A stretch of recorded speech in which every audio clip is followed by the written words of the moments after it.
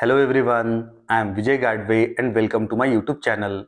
In previous video we ran a sample code on the compute instance.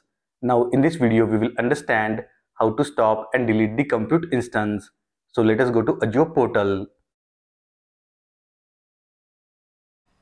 Go to compute.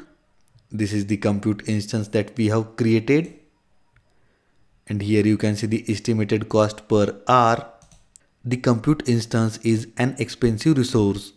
When you are done with the compute instance, then you can stop the same, select, and from here you can stop the compute instance.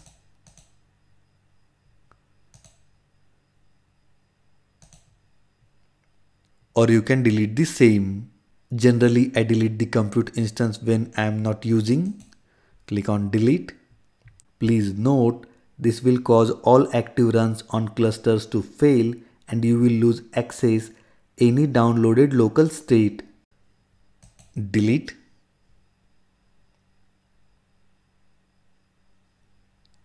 Deleting. This is the state. Now it will take 2 to 5 minutes to delete this compute instance. So I'll fast forward the process. So the compute instance is deleted successfully.